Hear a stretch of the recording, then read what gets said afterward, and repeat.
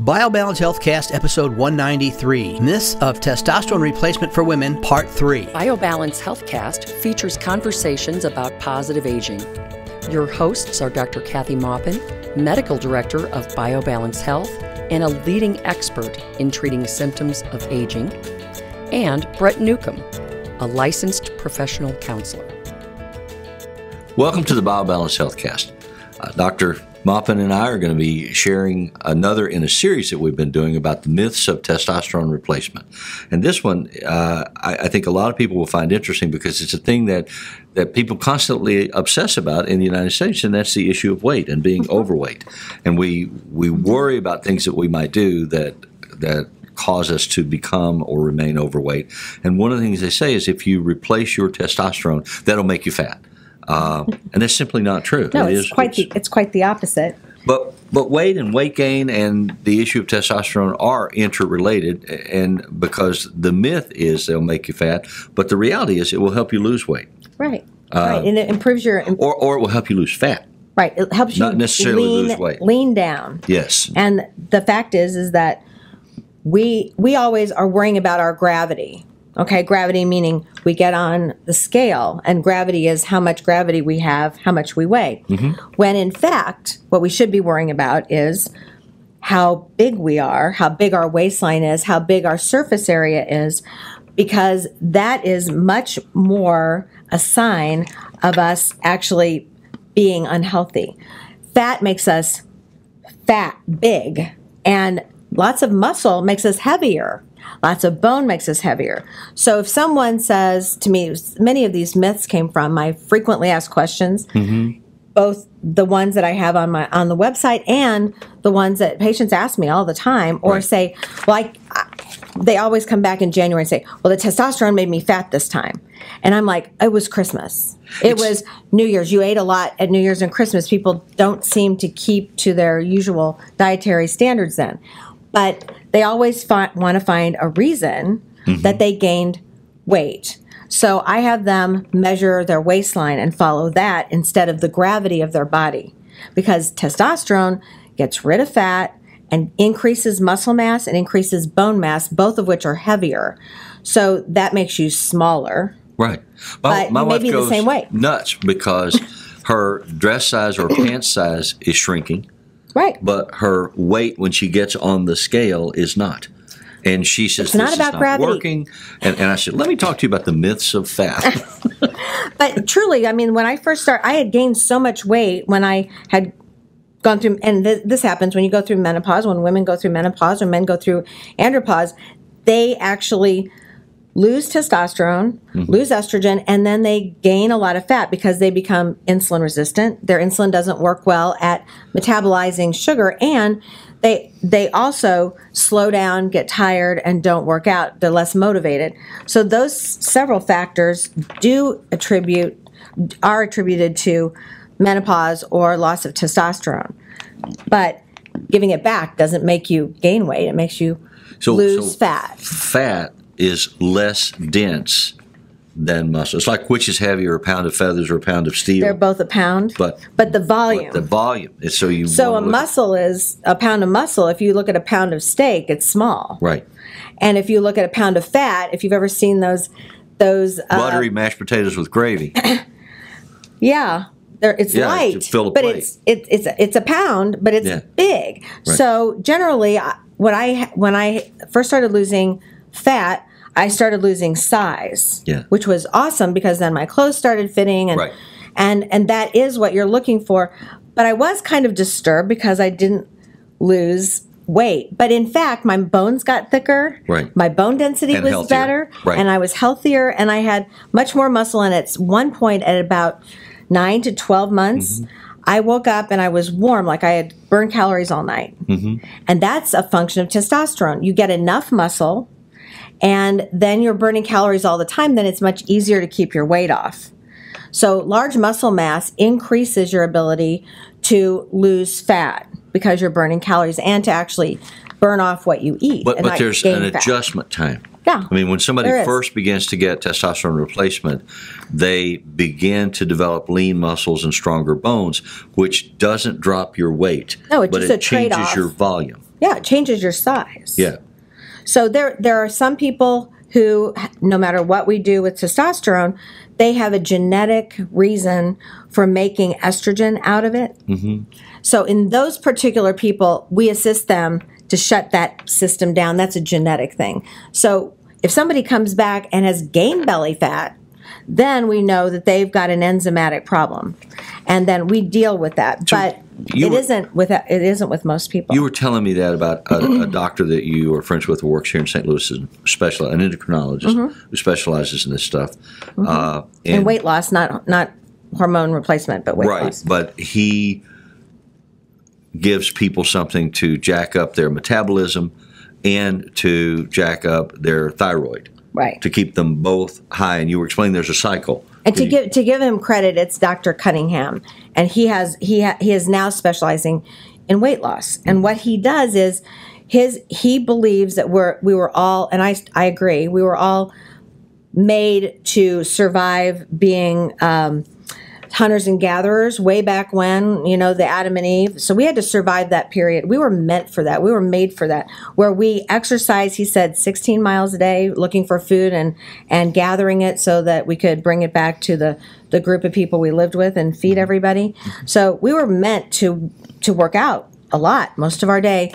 And we were also meant to be able to handle famine and to handle plenty. And so if you're a hunter-gatherer and you have a lot to eat, you gain a lot of fat because you actually have your insulin stimulated, and you need to save that fat so that you can survive your starvation state. So what your body does is when you're starving, it shuts down its ability to burn calories.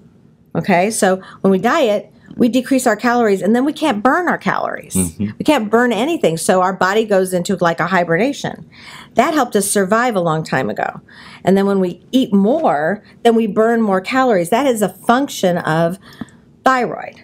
The thyroid T3 goes up and down to help us maintain calories or survive a famine. And he fights that. So he changes it. For urban man, we are removed to a very large degree from the natural rhythms of the earth. I mean, we don't experience weather in the same way that primitive societies experience weather. And the impact on our crop growth cycles of weather, we can trade off because we can go down to the grocery store and buy fruit from Chile in December. Right. And so we can offset, or we have air conditioning that keeps us in and we're not out in the heat sweating and melting off pounds. We crank it up cooler, open a Diet Coke, and eat a candy bar. And so sadly, those things impact our natural in the sense of the way man evolved over centuries, response to the food cycle and weight. And so many of us are obese, partly because we're removed from the impact of weather. Right. And partly because and we never have famine. Economies have adjusted in food production and distribution, canned goods that can stay in the basement for 25 years and still be edible. So we're never starving truly unless we're dieting. We don't go through those natural rhythms. So when we start to diet and we shut down our calorie intake, our body shuts down too. Mm-hmm. So he fights that by having you take an amphetamine that stimulates your metabolism while you take an increasing amount of thyroid T3. Mm-hmm. And he does this very safely and very effectively. And in that way, he actually counteracts the body's normal rhythm to shut its metabolism down when starving or increase the metabolism when eating. And so he actually fights both of those to increase the calories being burned. He also encourages activity and exercise, which of course we all do. But this is very effective because we all say we do. He's gone to the speak for yourself. He's gone to the primary metabolism and physiology of man and brought it to today's situation where we don't have that same issue. So our bodies just keep adding fat and adding fat and adding fat. Even if we starve, we conserve our fat. Well, but some of that is the vicious cycle of the food production system. When you put high fructose corn syrup in everything that we eat, then we are consuming calories and sugars that affect our insulin absorption, which affect our starvation cycle, which send the signals to say eat more stuff, and the more stuff we eat has more sugar in it, which increases the insulin, which just becomes a vicious cycle to say more, more, more, and we put on weight and we get fat. And at a certain point in gaining weight, then you have a larger body to provide food for, okay? And as you eat sugar, you have an excessive amount of insulin. Well, what insulin does is insulin carries or piggybacks blood sugar into the cell. Okay. So as our insulin rises and we're exposed to all this insulin all the time, because most of us never stop eating. So we have all of this insulin and stimulated more by sugary stuff and breads than anything else. The insulin tries to get into the cell, but we become insulin resistant, which is a pre-diabetic state. So we eat, we make a lot of insulin, we can't carry the blood sugar into the cell, so the cell can't make energy, it can't repair itself, it can't burn calories, and so we have all this blood sugar in our body, we store it as fat. So that's the problem. We keep going into this cycle, and one of the things that makes it worse is aging and losing testosterone. Right. So the way I break the cycle, unlike Dr. Cunningham, is I break the cycle by giving people their testosterone back, their estrogen back, and discussing diet and exercise with them and making sure their thyroid's working. So we have a different approach, but we still are looking for making people leaner. So you're trying to find a balance point that will offset the impact of urban living. You know, when we live because we're not going to go live out in the country as a hunter-gatherer and walk 16 miles a day every single day looking for whole grains and nuts and society didn't progress very well when we were doing that because we spent all our time doing that. It's a function of reality. Yeah. We live in a world that offers us these wonderful things, but it comes at a biological cost. Yeah. And so how are we going to live in this world in a way that is healthier? And so you talk about replacing testosterone, which increases lean muscle mass and bone strength and energy levels, but also then be conscious of your lifestyle choices. You know, are you drinking a bottle of wine every day? Are you eating a cake every day, or sweets for breakfast? Are you eating carbs? So, you know, the diet issues that are out there, the Mediterranean diet, a low-carb diet, a low-fat diet, the pretty food much pyramid. Whole foods. Yeah, I mean, so... And fish and cheese and milk products. And there's an argument about dairy. How much dairy should you eat in our... There's an argument about almost everything in our diet. Yes. And there's an opinion about it, but most of the time it has to do with how do you want to get to lean healthy. Okay. And basically, you have to eat whole foods. Okay, so explain what you mean by whole foods. Whole foods meaning you don't open a bag to eat it, and you don't unpeel something and stick it in the microwave. Right. You actually have potatoes, and you actually have cantaloupe, and you actually have strawberries, or a whole... Dark green leafy vegetables. Yeah, or kale, whole spinach. Nutty kind of bread, but... You don't eat a bunch of it. You eat one slice of it at a meal. You don't eat 2 or 3. And lots of green, healthy foods. Like we have a little garden in the summer, and we always go out and just trim our lettuce off or our peppers or things like that, which is a lot of fun, doesn't take a lot of work, and if we can keep the bunnies out of it. So you eat more bunnies is what you're telling us. No, they just keep multiplying. So we do that because that has all the enzymes and vitamins that we cook out of it. It's better to steam than to soak something in water. It's better to eat frozen, which still has those enzymes and all those nutrients in it, than canned because that's been cooked out or soaked out. So prepared and prepackaged foods are not the way to go. Absolutely not. And I'm not saying I never eat those. No. I'm just saying you should eat as little as possible. And those are the things that really cause us to gain fat immediately. Carbohydrates were meant for exercise. They were meant for us running and exercising. That's what they do. They give you energy. And if you don't run and exercise, they make fat. So when you look at your next 3 pieces of bread or donut, then you might as well just put fat on your hips. So when I used to tell people that all the time. You might as well just take that and slam it on your hips and bypass Skip one step. Yeah. But if you've got like a 13-year-old son who's growing like a weed and trying to put on weight so that he can wrestle in the next weight class, and he's trying to eat a lot of carbs, you fill him up with those. That's one thing. But you've got a 65-year-old man, he doesn't need a lot of carbs. He needs less. We have to change how we eat as we get older. And one of the things that we have to change is portion size. Right. We have to be conscious of how much food we're putting in our body. And part of that's that vicious cycle. If we're eating a lot of sugars, then we experience hunger more regularly, more consistently. And if we eat healthy in terms of portion size, but also in terms of content, if we're eating 7 ounces of protein and 5 ounces of fresh fruit and 4 ounces of green leafy vegetables, if you become aware of those things and eat at that volume, what happens is you don't get hungry. I mean, it's really a fascinating thing, and you don't get hungry because you're reducing the sugar content. The one thing that I see that actually is a roadblock to many of my patients when I talk to them about food is that they can't go 2 weeks without eating simple sugars. If you could go 2 weeks without eating any simple sugars, and that includes wine and alcohol, right, then you can clean your body out. You can reset your insulin production. You can reset how you metabolize sugars. Right. So then you go to a process of eating small amounts of carbohydrates. We do need them. Right. And most breads and grains have B vitamins in them.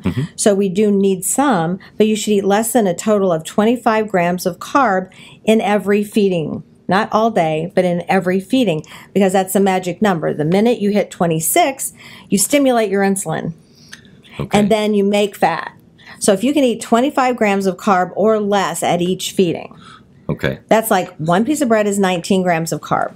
So a plate of pasta is probably, 75, 80, maybe 100 grams of carbs. So you have to eat a little tiny bit of pasta. Right. Lots of sauce. Sauce doesn't have a lot of carb in it. So when I talk to my patients about this, I tell them to write everything down. Right. Because then you can't mindlessly eat. Everything that passes your lips has to be written down and you have to be responsible. It's a behavioral and cognition change as well as a food change. Right. You have to become conscious of what you are eating. You shouldn't eat in front of the TV. You shouldn't eat while you read. You shouldn't just and if you were trained, as I was trained as a child, and I think you were trained as a child, to be a member of the Clean Your Plate Club, one of the most damaging things that parents do to their children is teach them they have to clean their plate. And they give them all these guilt messages. Your mother worked hard to fix this meal for you. You're being disrespectful if you don't do that. That was us as kids. I'm not sure that we didn't do that to our children, did we? I hope not. I mean, but I didn't do it as a conscious act, as a determined message. I did not want my child to have that message. What I did give my child was the message: you eat what you want to eat, and when you're done, you're done. And so you don't come back to the table or you don't come back to the refrigerator in an hour and graze. If you're hungry, eat the food that was prepared for you. And if you're full, stop. Put cellophane over that. And if you're hungry in an hour and a half, come back and eat the rest of that. Don't go and get snacks. That's a very good idea. Or sweets. But then the parents have to not get snacks or sweets too. And that's the problem the children see. Yeah, see? But I ate all that food. I was respectful to my wife. I ate every bite she could. So I should have more sugar. But I don't think that our generation told our children, who are now having children. Kathy, I work with a lot of families that still gave their kids those messages and struggle with those issues. You didn't, I didn't, because we were conscious of it and we worked on it. But there are a lot of people that are still giving those messages because they're complex messages. Are you being respectful and appreciative? Are you aware of how lucky you are as a child in this family or in this culture? And are you being disrespectful? Yeah. And we throw away so much food. We cook too much food and we eat too much food, even if we're trying to eat healthy. Still, eating 15 ounces of steak isn't any healthier than eating 15 ounces of something else. The volume that you eat or consume matters, as well as the balance of what you eat. That's absolutely true. So what my job is to educate my patients about what I believe will be their best type of diet for them and how much exercise they're going to need to actually lose weight. Then balance replace anything that's missing, like testosterone, estrogen, estradiol, because people who get on estrogen replacement start losing weight too. People without it don't, except for oral estrogen. That's an exception. Right. Oral estrogen can make you gain weight. But I balance cortisol levels, because a high stress level and a high cortisol level make you gain fat everywhere, like everywhere, even on your back, the back of your neck, belly fat. Dowager hump. Yeah. And that has to do with a high cortisol level. And so I help manage that, suppress the production of that a little bit, and that helps people lose weight. I treat all their thyroid deficiencies. There's a thyroid problem, then I treat them. I don't treat them with the very lowest level of thyroid. I treat them to an optimal level where they can actually burn calories. Mm-hmm. And then we go over nutritional supplements for weight loss, that if you're dieting and you're not eating as much of everything, then you need to have supplements to take the place of food. And that's much less, that's fewer calories, and that's much better to help all of the enzymes in your body actually click so that you can actually burn calories and make energy. So that's the part that I provide, but then I give the patient the responsibility, as it is, for you to be aware of everything you eat and actually change your size of your plate, eat responsibly, don't snack all the time. Let's pull back and do another podcast on all the recommendations that you or I would make in terms of medicine, psychology, and behavior for eating a more healthy diet. Good. What we want to focus on today, I think we have focused on today, is the myth that testosterone replacement causes people to gain weight and make you fat, and the whole issue around volume versus density, and the fact that if you replace your testosterone, then you have an opportunity to replace volume with density. You turn it into healthy lean muscle and healthy strong bone, both of which are heavier than unhealthy porous bone and but you should fat. Get smaller. And smaller. And then you have to complement that or support that with supplements, healthy eating programs, healthy exercise programs, healthy mental focus programs. So we'll come back in the next podcast and talk about those things.